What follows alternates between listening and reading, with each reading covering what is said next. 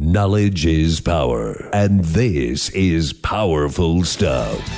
Wellness Education Cannabis Advocates of Nevada present the WeCan 702 Nevada Cannabis News Hour with your hosts Michael McAuliffe and Jen Solis. For the next 60 minutes, we'll take an in-depth look at the cannabis reform revolution sweeping the nation. The phone lines are open at 731-1230. That's 731-1230 or toll-free. 1-866-820-5528. That's 1-866-820-KLAV. Now, let's bring on the hosts. Here is Michael McAuliffe and Jen Solis. Good afternoon. This is Michael McAuliffe. I'm Jennifer Solis. And welcome to another edition of the Nevada Cannabis News Hour, where we bring you the latest news and information on this emerging billion-dollar industry in Nevada and beyond. Well, let's start talking quickly about just this morning. Jen, you and I wound up in the Nye County Commission office out in Pahrump, where the Board of County Commissioners was entertaining debate on whether to move forward with their regulations. What was your take of this meeting? Oh, what a cluster cluck that was. Without a doubt. It was really interesting. We were there at the request and the invite of one of the county commissioners who thought that, who is a strong supporter of the Constitution and the bill that came out of it. And he thought that this was going to move forward, but there was some opposition by a couple of other county members and well, some what people. It kind of seemed like to me was that they were all growers and patients, and that they were supplying Pahrump, and they didn't want their cash cow cut off. They don't want the competition. I think that's not an unfair assessment. From what I saw there, the biggest issue that was preventing this ordinance from passing today was that people were afraid that when the sole dispensary in Nye County opens, and if it opened in Pahrump, that people would be inside a 25-mile limit and would lose their ability to grow their own meds. And you know, Jen, that this has been a big problem here in Las Vegas, and we had to fight against that last year with our patients statewide who were afraid of that very provision in the law. It was like we were fighting the uneducated politicians on one side, and then the uneducated public on the other, and both trying to tell them, hey, listen, this doesn't mean that you're going to have to quit growing. Unless you make over $150,000 a year, it's a financial burden to buy 5 ounces a month at $400 an ounce. Absolutely it is. And so moving forward, we believe, because we had to leave the commission meeting early in order to get back here to do the show, it did not seem like they were going to have any sort of resolution on this issue today. No, it didn't. It seemed like that there was going to be a bunch more argument, and that maybe that they were going to come back, in a couple of days or a week or whenever their sessions sit and discuss it again. Yes.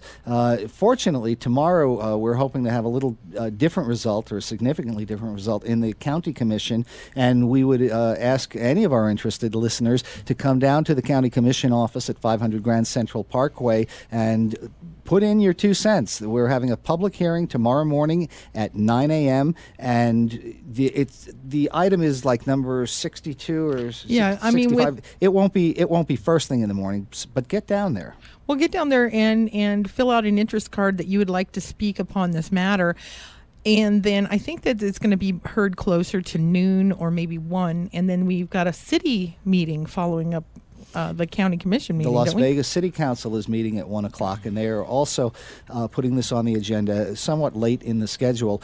However, with the city, if you want to go to that one, you would be best advised to get there right at the start of the meeting to get your public comments in at the very beginning, in case the mayor once again decides to shut down public comment later on and not allow it, as we saw back in September. So we have these 2 meetings tomorrow, and we do expect that the county is going to move forward with this ordinance and begin this process. Now, I had a conversation just this morning with Jackie Holloway, Director of Business Licensing, and she is predicting that the window for applications on the county level is going to open somewhere between April 2nd and April 12th for a 14-day window. And once that window closes and they are looking at these applications, Jackie is saying that it's going to be about 30 days before they're ready to take that out to the county commission and you start having hearings on that. And this is all predicated on them passing this tomorrow, but we believe they will. There was a town hall meeting last Wednesday, which I attended and several of us here in the studio did, and we see that our county commissioners are definitely committed to moving forward. We also think on that tone that the city council is very likely to move forward in this area. I believe that's correct. All right. So that's the latest up-to-the-minute news, and we will be moving from our original format into more of what we did last week, because this time I'm surrounded by a bevy of lovely ladies here in Las Vegas, and nobody's wearing plumes, so I know they're not showgirls. But we have here, next to me, of course, is Jen Solis. We have Michele Fiore, who is an assemblywoman, who was the sole Republican to vote for the SB 374 Medical Cannabis Reform Bill. We have Victoria Seaman, who is hoping to join Michele in the Assembly this session. And we have Ariel Clark, an attorney from Southern California who is working in multiple states, including Nevada, advising clients on how to open medical cannabis businesses. So welcome, ladies. Welcome, ladies. Thank you for having us. Yes, thank you. It is our pleasure. So let's see. Michele, you're a business owner. You're an ardent Second Amendment supporter. Yes. And you're a first-term member of the Nevada Assembly. I am. And now you're on the campaign trail for re-election. And I hear you have a primary opponent, so you're going to be fighting. I do. I have well, as of today, I do.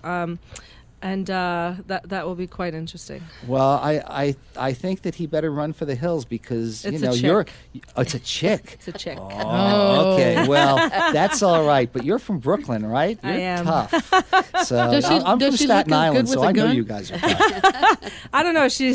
I'm not going to make any comment about it right now. Okay.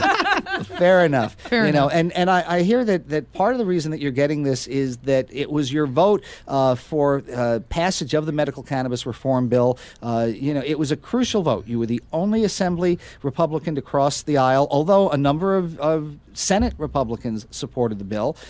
Yet, because of this, you're getting a primary challenge. It's the truth. And one of the things I don't think that people understand is, number one, the division between church and state, and number two, I am the voice of the people, not my religion, and not just my choice. So medical marijuana has been on the ballot twice.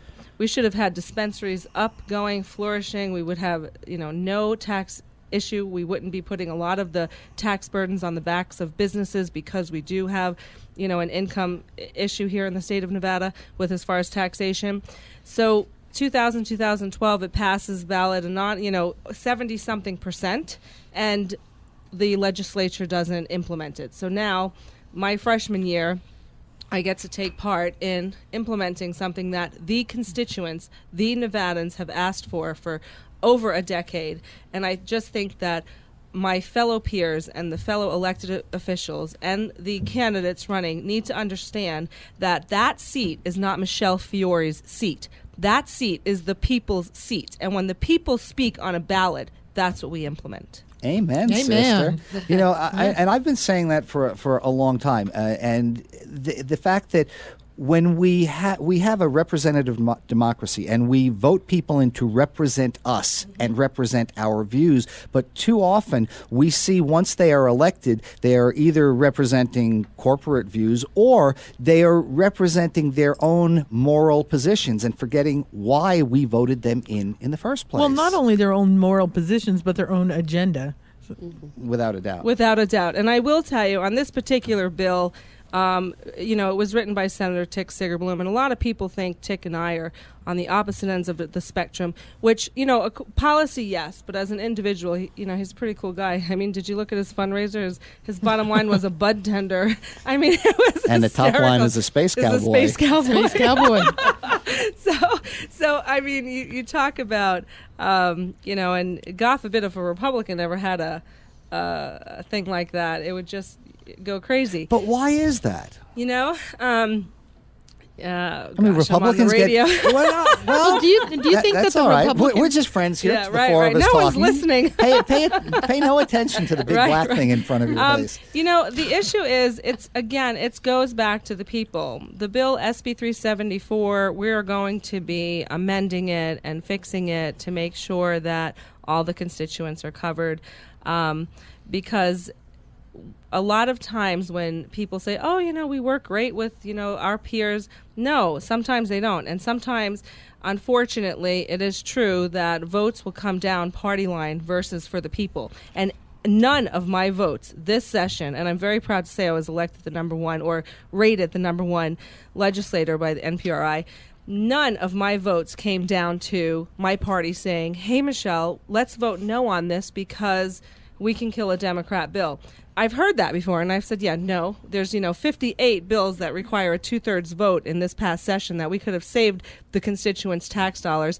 But no one we couldn't be the mean 15 and say no on dollar issues, but all of a sudden, they want to form together and be the mean 15 on a Democrat bill. Well, that's not going to fly with me, period. If the bill is good and if the bill is what the people want, then I am their voice. I'm not my voice, nor am I my caucus's voice. Did you get a lot of grief from your caucus about this? A lot? I think that's an understatement. Really, it just amazes me. And in talking with Michael McDonald the other night, he was like, "Well, my job is to bring these people along, and my job is to make these Republicans understand that it's not a social issue; it's a health issue." Mm-hmm. And so we're hoping that that's going to move forward. So, Victoria, you're currently working as a real estate agent. You've got a very diverse business background. Now you're running for the assembly. You boast a record of successful entrepreneurship. You have a platform I read on your website that includes jobs, education, and housing. I don't see anything about medical cannabis. So are you gonna be up here standing next to Michele and be in support, or are you going to be part of that? What is that? That negative that fearsome 15 or something like that? The mean 15. I actually think that the bill was a good bill. It's what the people wanted. Mm-hmm. I also agree with Michele that it's not the legislator's seat, it's the people's seat. And there are there are very harmful drugs on the market, and I don't see medical marijuana being as harmful as other drugs. Plus, I've seen different patients that it's actually worked for. So I'm in support of medical marijuana. But my big issue is hemp. Mm-hmm. Why is hemp outlawed? Hemp is, we're importing it from other countries, and we could be creating jobs. Currently, it's imported from China. It's a hemp bamboo blend or hemp cotton blend is currently imported from China. If we could grow that here in America and have the production facilities to make that into clothing or whatever else we need, that would create so many jobs. We'd have a booming economy. So that's really my big issue, and we've got to do something about that. Michele? And I want to just make sure that our listeners understand the difference between hemp and medical marijuana. You can't smoke 1,000 pounds of hemp and get the effects that you would with medical marijuana. It's a whole different product. It's actually a product that, our President Nixon had signed away back in the day and gave it to China, and now we need to get it back. It's a fabulous crop. It creates jobs. It's great for America. So hemp, and I would like to make some hemp clothing. Yeah. Well, let me put this out to both of you ladies then. I mean, you've got people like Mitch McConnell and Rand Paul who are both voicing support for industrial hemp. We have the majority of the country polling for general legalization, and a clear supermajority supports medical cannabis. Why do you think that there's still such entrenched opposition to this issue, at least federally? Education. I think the people really need to be educated on what hemp. Is it the people or is it the politicians? And the politicians, absolutely. Well, I think the people need to be educated on what politicians to elect out of office. Ooh, amen. Oh, I like that. Yeah, period. All right. Well, the voice of reason from Michele Fiore.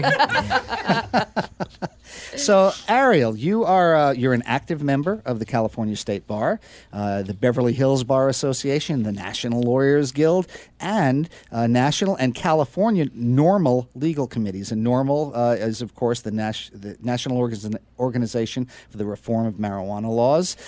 You hail most recently from the Bay Area, and you're part of a progressive civil rights community where the medical marijuana movement remains on the cutting edge. your experience in ongoing legalization and regulation of medical cannabis, among other civil and political issues. You've got clients in Washington, in Arizona, and for several years now, I guess, in Nevada. How do you see the program starting to unfold? We've just had the release of the regulations a couple hours ago. Yes, indeed. Well, the program in Nevada is very exciting. Here we are situated kind of in the historical progression of this movement and this industry, and we are 20 states into medical marijuana, 2 states into marijuana for profit.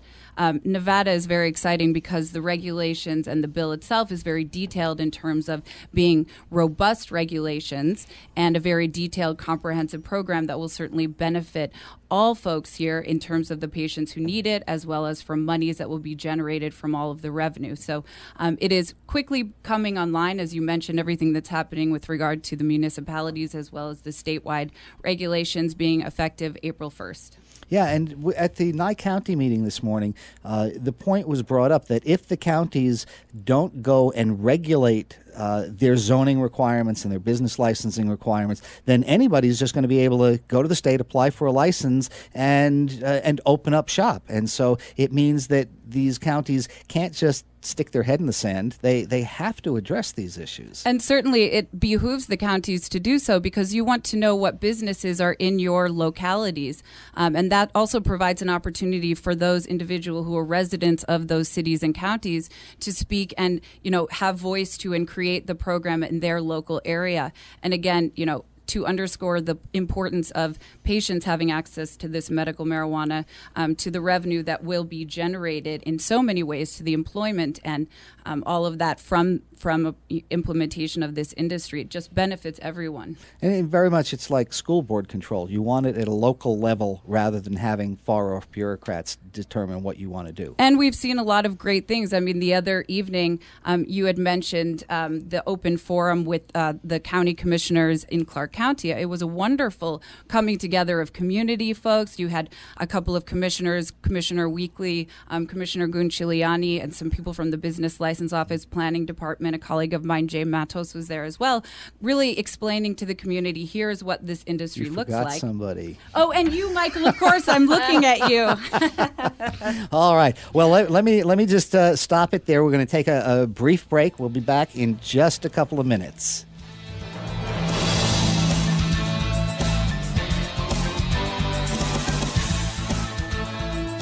Come out and join us April 4th for Nevada Medical Cannabis Symposium 4, NCMS4. That's April 4th at Main Street Station.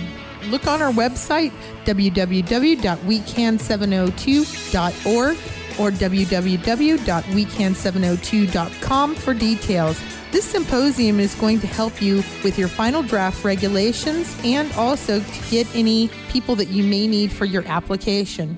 So make sure to join us on April 4th at the Main Street Station in the Roundhouse. You can find information at www.wecan702.org. Go to the top of the page and click on Symposium. That will take you to a direct link to register. Cannabis has been used as a healing medicine for over 5,000 years with no toxic side effects. Is it right for you? The professionals at Dr. Reefer are here to help. Now accepting new patients. Make an appointment today at 428-0000. Bring your medical records, or if you don't have them, their staff will work to document your qualifying condition with a 99% approval rate. If you have any of the following conditions: cancer, AIDS, muscle spasm diseases, severe nausea, severe pain, Crohn's disease, glaucoma, or PTSD, call Dr. Reefer today for your free consultation and their money-back guarantee. If you don't qualify, you don't pay. Call 702-428-0000 to get your Nevada medical marijuana card today.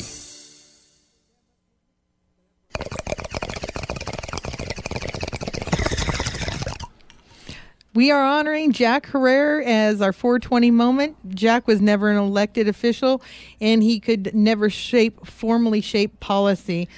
Jack wrote the The emperor wears no clothing. Yeah.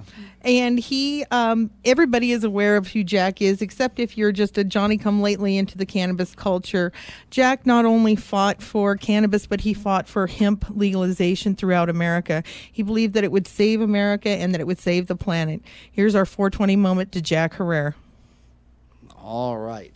Well, let's get back to talking about that town hall meeting last week. I too thought it was a watershed moment because having a county take this discussion to this point and taking it to an informal level where when you're having a county commission meeting, you've only got 3 minutes and they're all watching the clock. Okay, is he done yet? Is he done yet? But here's something where they were taking questions, providing detailed answers, opening up some of the regulatory staff. And by bringing in a political consultant and by bringing in an activist in the community shows how far we have come both as a movement, WeCan as an organization, that we are being given equal voice in these halls of power. Finally, after all these years, I mean, and none of us is ever saying, well, you should go out and smoke pot. No, not at all. But we're saying if somebody is sick, if somebody has a chronic and debilitating medical condition,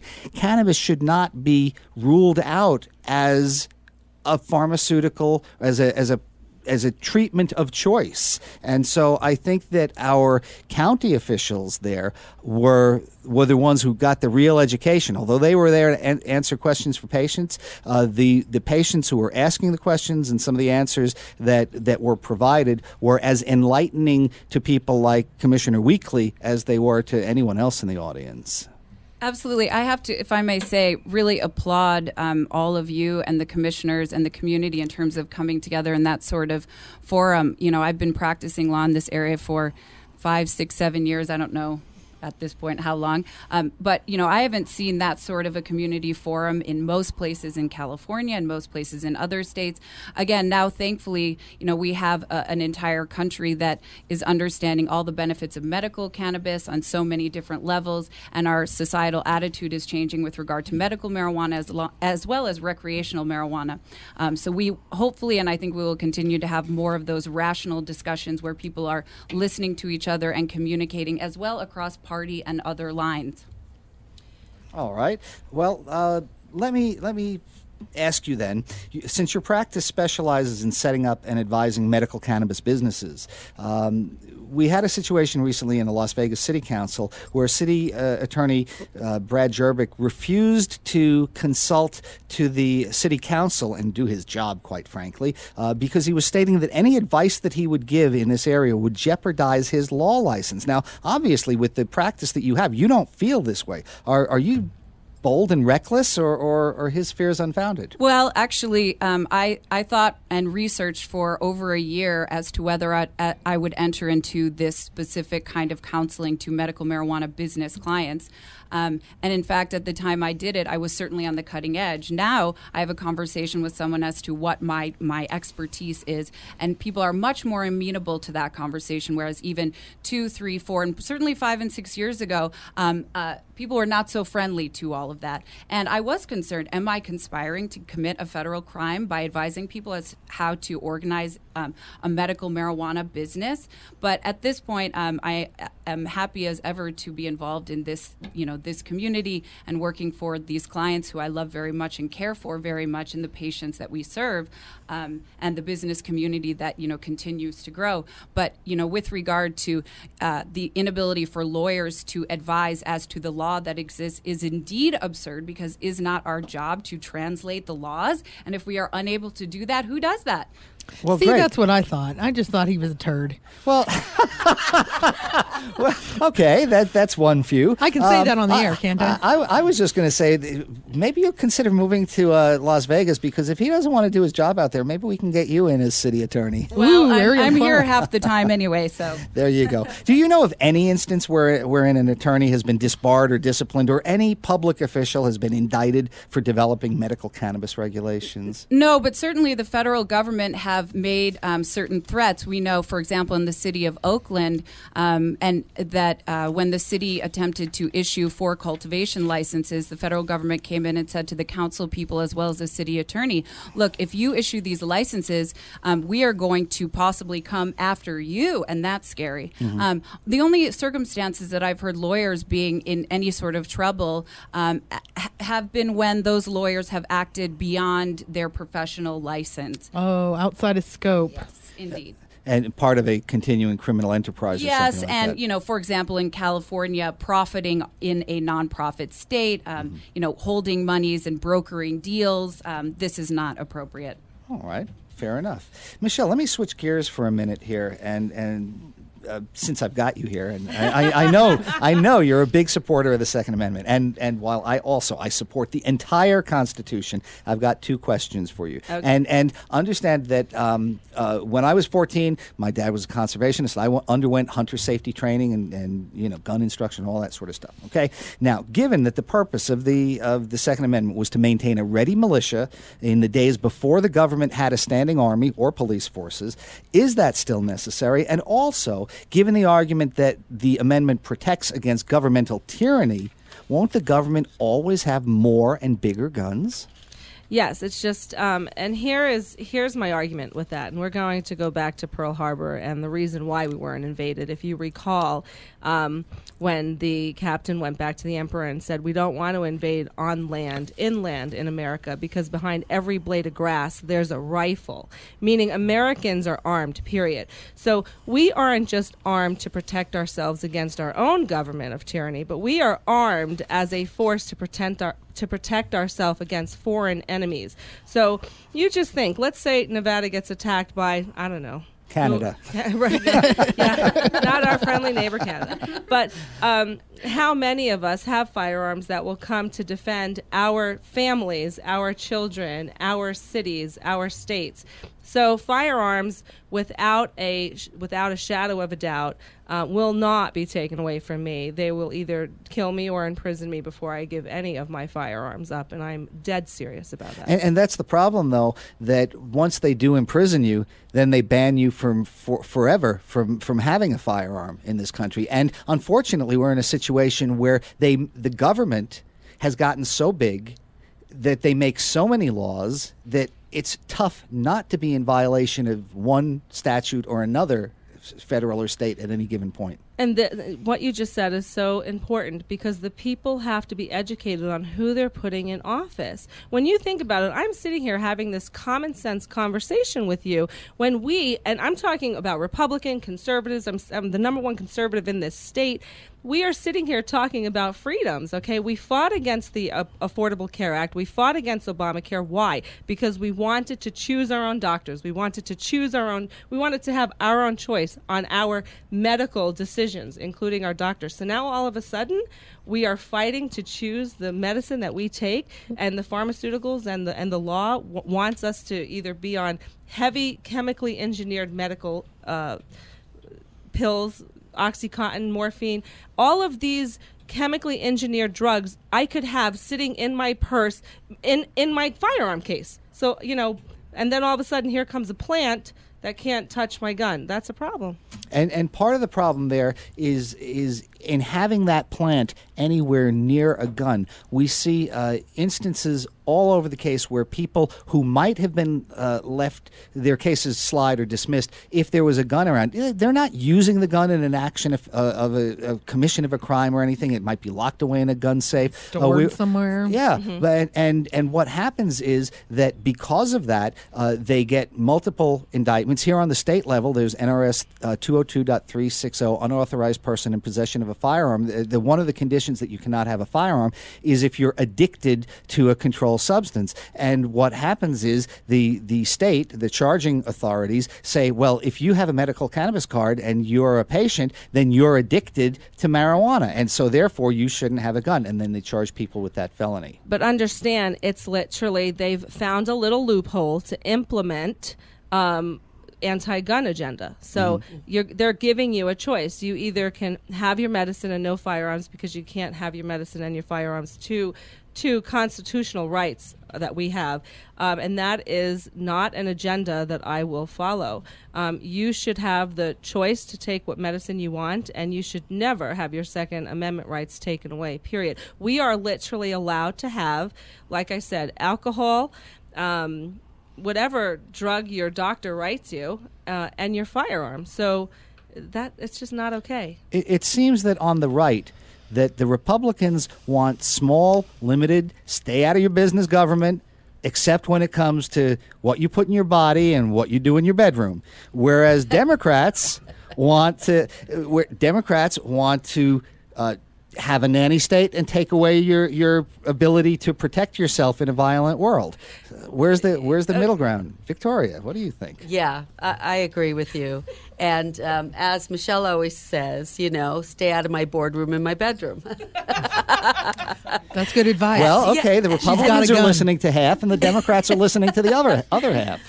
But yes, and that's why you have to be careful who you elect, because, the government has no business in either one of those, your bedroom and your boardroom. And we should be able to make our own decisions as far as firearms and medicine.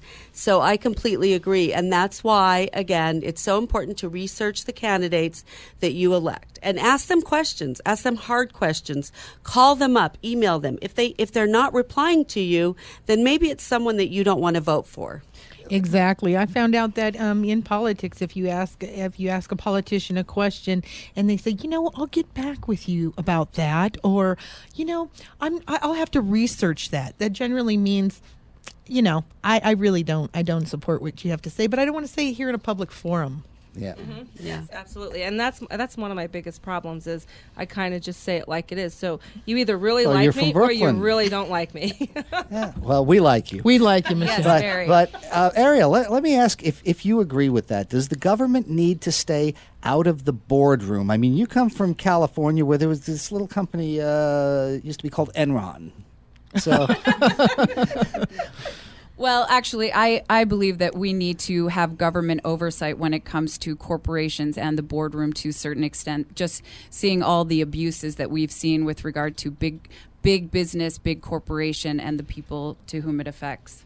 And I've got to agree, as I see the medical cannabis industry developing in this state, because as we're getting close to this application process, what we're seeing happen is a lot of big money and corporate interests are starting to get involved in this. And having worked this issue for 13 years and been very close to it and the patients, I don't see that solution and as necessarily being in the best interests of patients when they're putting bottom line profit before the very people without whom they wouldn't even have an industry. Well, this is also why your organization and our organization, WeCan, is so very important, because let us work all together so that we can act in terms of checks and balances. I very much appreciate Michelle and Victoria's perspective on things, and I am certainly open to listen to their perspective. I think a lot of also the problem comes in when people are unable to hear different sides of the aisle.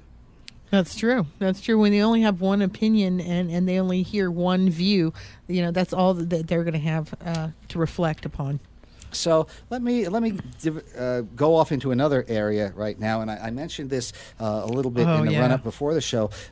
We have in Pennsylvania. It's it's by Radley Balco, who is an excellent writer in the Washington Post, and he writes, "County settles with mother who lost newborn after erroneous drug test." And a woman who went into labor in Pennsylvania, and just before she went into labor, she had dinner, including a pasta salad with poppy seeds. The blood test, the standard blood test that they do in the hospital, revealed that she had tested positive for opioids, and they wound up taking her kid away. And so for the first 78 days of the child's life, the county had taken the kid away for 75 days. And so she ultimately sued, and Lawrence County, Pennsylvania, just settled her lawsuit for $160,000. Well, closer to home, we had a case of the Ballard case where Federica's children were taken away from her, and then all subsequent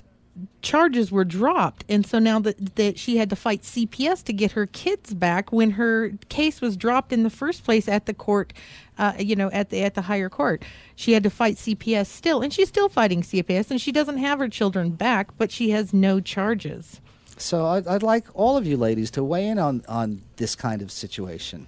Not Michele. okay, reorganize.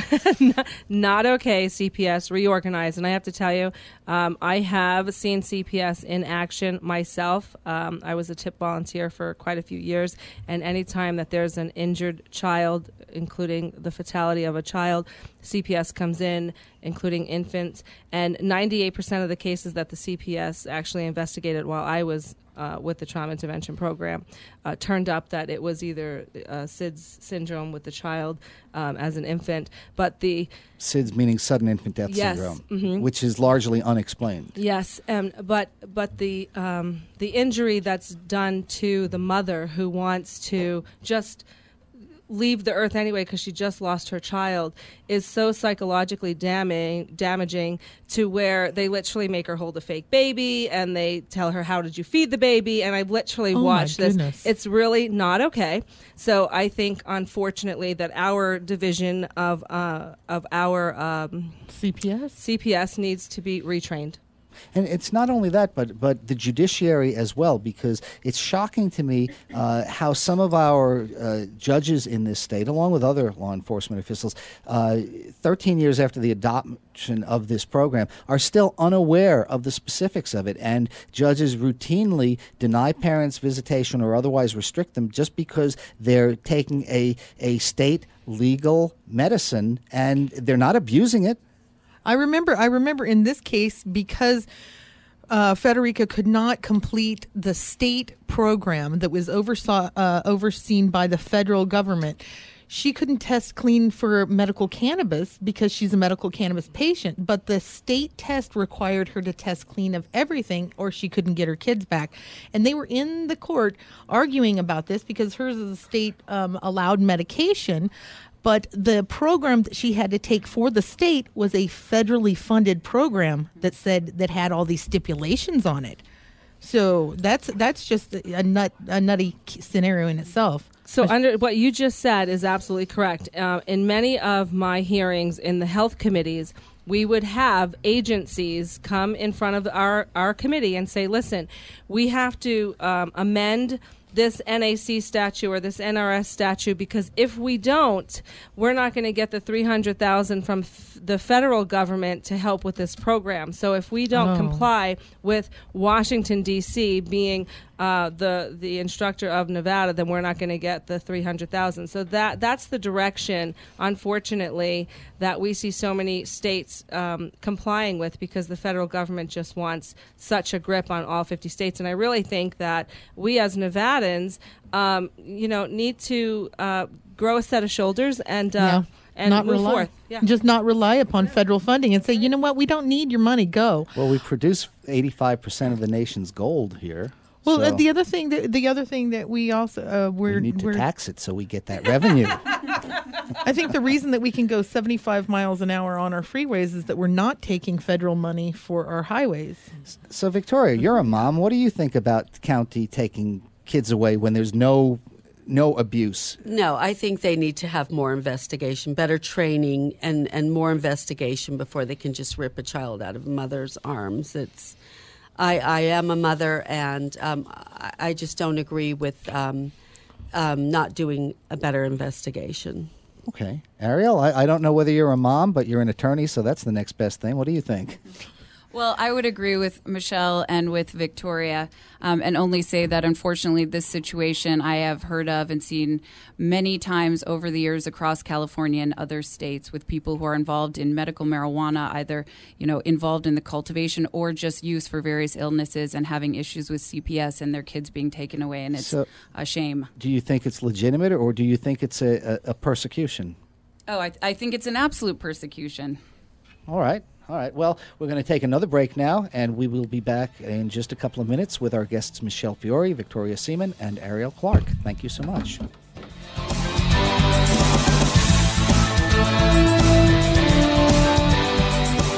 Did you know that over 100,000 people in America are dying on an annual basis due to prescription medications. Yet, marijuana has been around for 10,000 years and used as a medical resource and has never been known to kill a human being ever. But yet, we're not utilizing this great medication. Here at Karma's Holistic Health Foundation, it is our sole purpose to get you to your medicine as quickly as possible, all while following the state of Nevada's laws. Please call us today and we will get you your medical marijuana card at 702-388-1119, 702-388-1119, or visit us online at getmedicalmarijuananow.com. Thank you. The Von Dank Group offers turnkey solutions for all your cannabis needs, bringing transparency and responsibility to a young, budding industry. Helping patients by producing the cleanest, safest, and most potent medicines and infusibles possible. The Von Dank Group is a design, management, and consulting corporation with over 30 years of industry experience and knowledge of the dispensary, edibles, infusible kitchen, and large-scale cultivation of cannabis manufacturing facilities. Let the Von Dank Group help you grow your cannabis business from seed to green. www.vondank.com. This is the WeCan 702 Nevada Cannabis News Hour. Call us with your questions at 731-1230. Now, here again, your hosts, Michael McAuliffe and Jen Solis. All right, we're back once again, and I'd like to talk a few minutes about something which just hit the wires yesterday, that the federal government signs off on a study using cannabis to treat veterans' PTSD.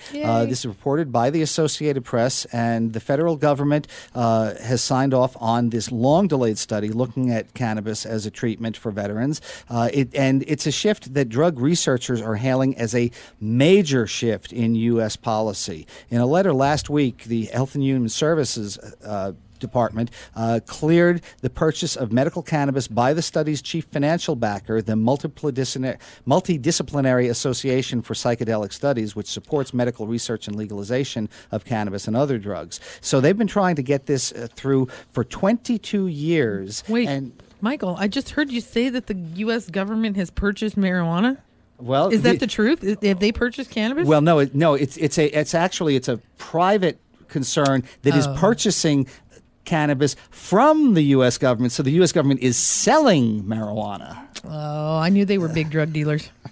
Yeah, that's the way it goes. Now, I think this is a great move forward because no group is more deserving of our compassion and our assistance than the veterans who have served, who've put it all on the line for us.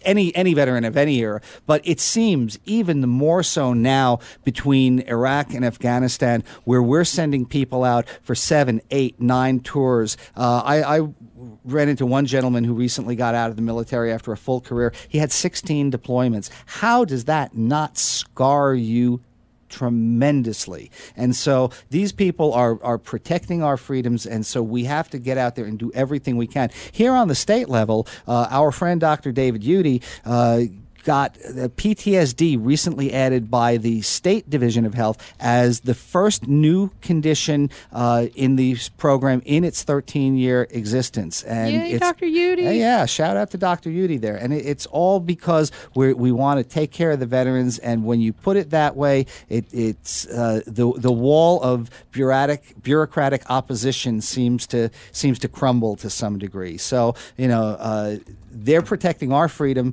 so we need to protect their health. And Victoria, during the break, you were mentioning freedom and how important it is. Yeah, absolutely. And that's why this is so important, the medical marijuana, and that people can choose their own medication.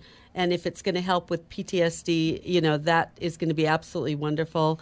I wanted to mention, too, we have so many conflicting federal and state laws, and this is a big problem because what might be a law in Nevada is federally illegal.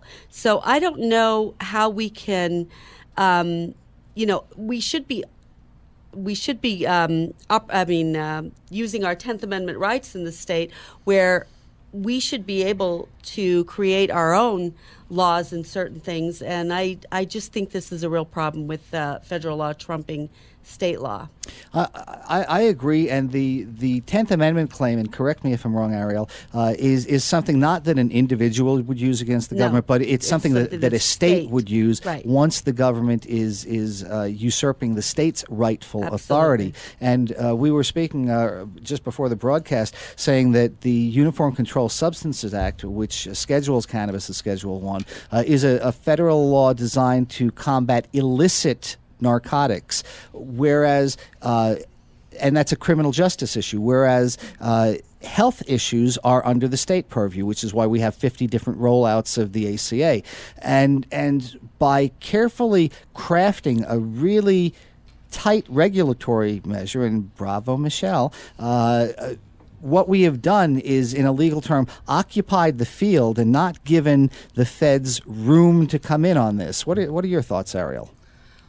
Well, that is one of the wonderful things about this program, the Nevada Medical Marijuana Program, is if we look at, for example, on August 29th, the Cole memo, quote-unquote Cole memo, came out. It was a birthday gift to me. Yes, well, happy birthday. Wherein the federal government was actually responding to Colorado and Washington and states with legalization, but also this relates to states with medical marijuana, and basically saying, look, this is an issue that we would leave to the local and state government. So if you have a robust regulatory system and oversight by the state government, which we do here, then we will leave that alone. Providing you're not selling to kids, you don't have gangs involved, and various things like that. Exactly, there are 8 qualifiers. Which are very rational, priorities for the federal government to still look at. Yes, gang involvement, that you have guns. Well, then we spoke about that issue earlier. I mean, that's a problematic thing that remains, about a year or so ago. The clarification of the Controlled Substances Act that if you are a medical marijuana user, then you cannot own a firearm. Yes, and that is a big issue, and I think I think it is more important in a state like Nevada, especially where there's such wide open spaces, and perhaps the community and law enforcement can't respond in a really timely fashion, as compared to if you're in a big city with 8 million other people, half of whom have guns and are drunk. Certainly I can see the use for it over here. One of the big issues, and talking about guns and crime and everything, one of the big issues that is being grappled with right now, and we're seeing changes coming out of the Department of Justice, are in banking. We have a federal prohibition against any financial institutions working with the medical cannabis industry, and I know of one institution here in Nevada that's going to start working with some of these businesses when they're licensed, and it's a local institution, very brave. Is there something that you, Michele, or presuming that you get elected, Victoria, can do in the legislature to ease that burden and make it safer for everybody so they don't have to carry such large sums of cash? Yes, we actually write the laws for the state of Nevada, so wow. We should. That's what we do as a member of the legislature, as a legislator. And what we need to do, just as they've scheduled medical marijuana to be insane, we can go back and get elected officials to say, fix it. Rewrite the bill, amend the bill, and pass the bill. I mean, our first day in session, we passed online gaming like this, went to 2 houses and back like in a second. So let me tell you, when we're motivated to fix and change something, we can do it. So you just have to get on the legislators and say, this is what the people want, do it. Well, there's a saying in Nevada, don't mess with gaming. Of course that's going to get through. But, I know that in conjunction with the CSA, that the states also schedule drugs, and to some degree, maybe not every state. So could we, and you're shaking your head no, Jen, I've seen this in different states. Well, no, I mean, the DEA covers any scheduled drugs. The Controlled Substance Act of 1970 controls the scheduled drugs. The next step down would be the State Board of Pharmacy, and they have oversight over those scheduled drugs.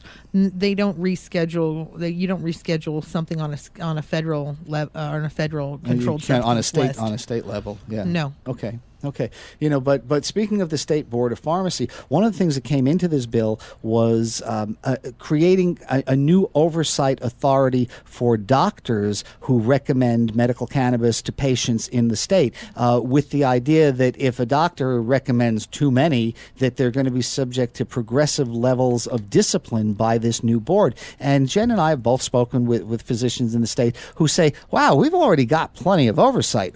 Why do we need more? And it's going to have a chilling effect on our recommending this substance, which is safer than what we're limited to right now. Well, and their own oversight committees are actually harsher on them than any laws are, because they're afraid of the censure of the oversight committee more than they're afraid of the law, because the censure can fine them and take away their license, or the state can just charge them and recommend that they go to be censured. So why do you think that was included, Michele?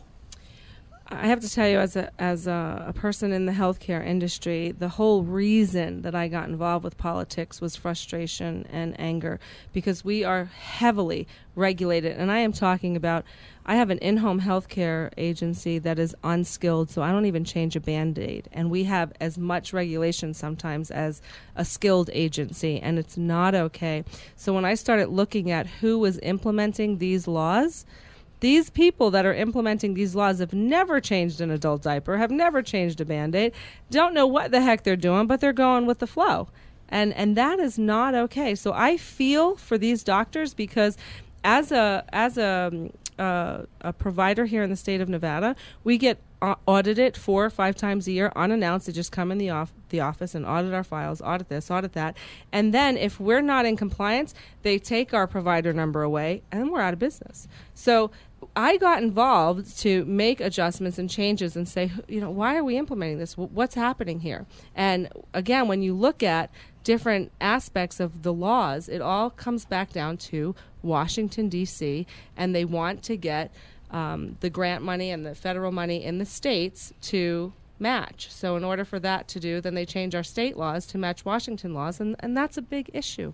We were actually, when we were in Pahrump this morning at the Nye Commission, one of the items that came up before the medical cannabis item was the Commission passing a resolution to apply for the burn grants once again. And the burn grants are a federal program which funds narcotics officers and essentially gives extra money and bonuses the more arrests you make. And it kind of reinforces the police to make more arrests, even low-level arrests. It's just based on sheer numbers. And this county commissioner said, well, not that we need any more narcotics officers, because the testimony was that there wasn't an increased drug problem there, but, we pay our taxes to Washington, so any chance I get to get federal money back, I'm going to take it, and I'm always going to vote for that. And so here we have them voting to fund detectives for a problem that doesn't really exist. And it's not, I don't have anything against the police, but I'd rather they be going after murderers and sexual predators and that violent felons. The other point that I took issue with is that the person that was in charge of the oversight of the grants, when they were asking her, well, where does this money go and where did it go in the last year? And she's up there to testify in front of the county commission. You know what her answer was? I don't know. Yeah, shock. That's exactly what my jaw did. I went, what? Wait, you're in charge of knowing where this money goes and the oversight of these grants, and you're coming here to talk to to your state officials or your county officials about this, and you have no documentation about where this money goes? Mm. And I don't know was an acceptable answer. Yeah. So we're getting ready to wrap up, but before we do, Michele, let me ask for people who are interested in your very libertarian sort of Republican views, how do they get a hold of you? How do they take a look at your campaign and maybe help? Yeah, well, that would be great. So my name is Michele Fiore. I'm your Assemblywoman for District 4. You can go to my website, which is michellefiore.com, and Michele is spelled with one L. Or you can call me at 702-210-8460. And Victoria, how about you? Yes, I'm Victoria Seaman, running for Assembly District 34, and my website is Victoria Seaman, victoriaseaman.com, or you can email me at victoria@victoriaseaman.com. And Ariel, Ariel? I'm sure there are a lot of people who want to get into the medical cannabis business. How do they get a hold of you? Well, you can go to my website, which is my first name, Ariel, and my last name, Clark.com, ArielClark.com, or Ariel@arielclark.com. And I'm certainly happy to speak with anyone about this exciting new industry. And Michael, thank you so much. My pleasure. And Jen, thank you. Thank you, Michael. All right. So we're closing up, and we will have another edition next week. Our expected guest is going to be Sheriff candidate Ted Moody. So join us then, and keep fighting. Keep fighting.